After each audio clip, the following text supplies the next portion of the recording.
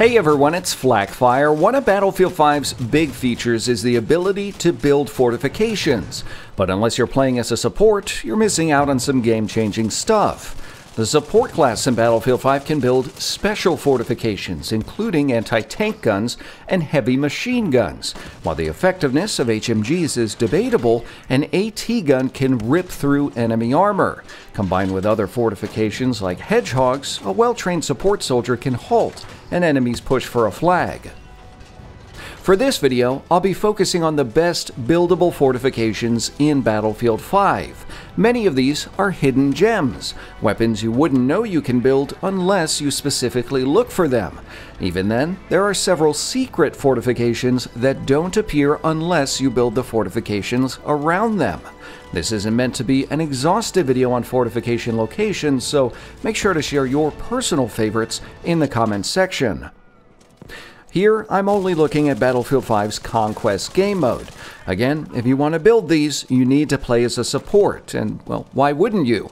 Support players can construct fortifications significantly faster than the other classes in Battlefield 5. So, let's start with Devastation. Both sides can build AT guns close to their spawns on this map. If you've ever fortified Alpha as a German support player, you're probably familiar with the AT gun that can be built near the flag and fire on the opening into the cathedral on Charlie. But you might not know there's another AT gun on the opposite side of the map, and it has a much more commanding view of the street running between Bravo and Charlie flags. It's tucked away a bit from Edward, so most players fortifying that point don't know the best emplacement on the map actually lends itself to the British. Build the hedgehogs down the street here and you're pretty much guaranteed to stop a tank dead in its tracks. You might want to keep an eye on your right flank, however.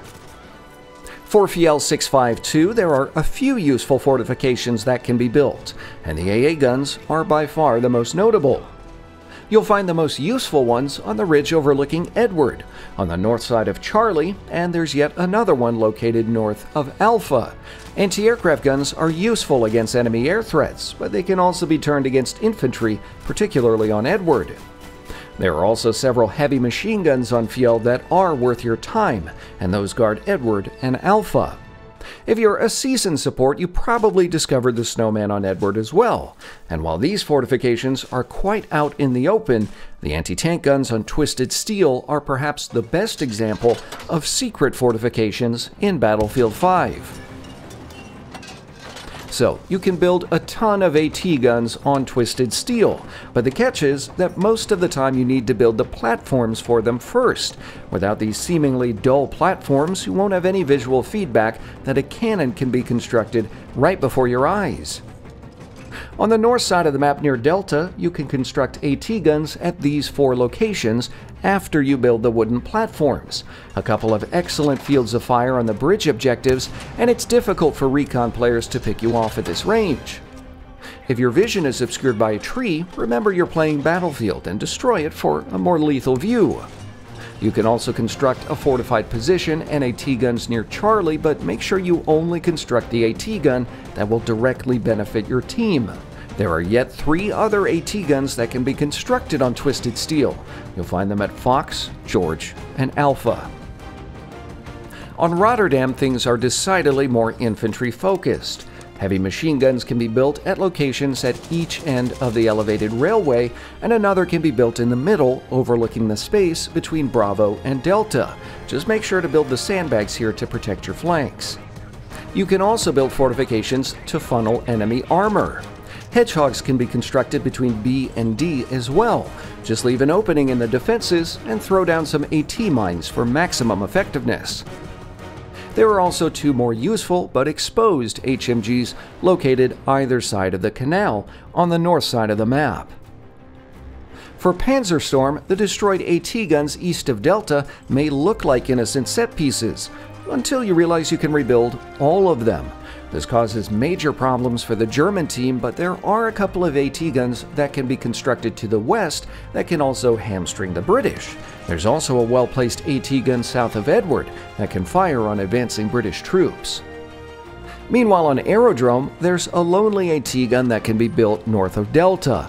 It's not the best location for one, but British tankers seem to love pushing Objective Fox from Bravo, and the AT gun is lethal against the more obnoxious edge-of-map snipers. For Narvik, the British can construct a well-placed anti-aircraft gun atop a storage tank between Alpha and Bravo. This can be used to wreak havoc on Objective Charlie, as well as down enemy aircraft. The position is vulnerable to sniper fire, so take the time to build the nearby sandbags. Meanwhile, the Germans can build an AT gun southeast of Fox. This anti-tank gun has a good view of Delta and can be used to help your teammates push the objective. It's technically out of bounds for the British, so it's not exactly the worst emplacement. Although this video is about buildable fortifications, there is a pre-built AT gun on the nearby mole, which everyone seems to forget about. Narvik is also home to a snowman, which can be built near the Yellow House northeast of Alpha. On Arras, there are two extremely valuable AT guns. The first favors the British and is located overlooking Alpha. This gun can be built along with hedgehogs and earthworks and is the perfect position for pouring fire into the mill and bridge. The second and better of the two, in my opinion, is located southeast of Charlie.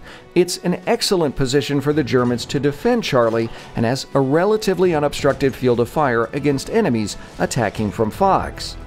You can also construct another AT gun east of Edward, but this one has a limited field of fire and is only useful if the enemy attacks from Charlie.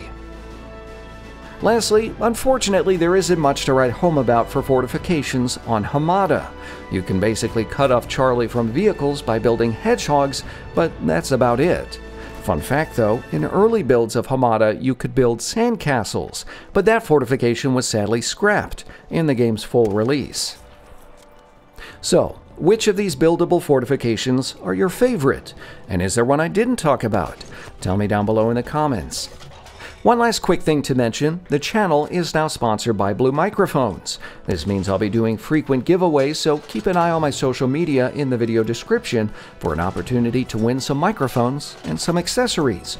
If you happen to be in the market for a microphone, you can use the code Flakfire at bluedesigns.com, save 20%, and support the channel, all at the same time. As always, if you enjoyed this video, leave a like, share, and subscribe.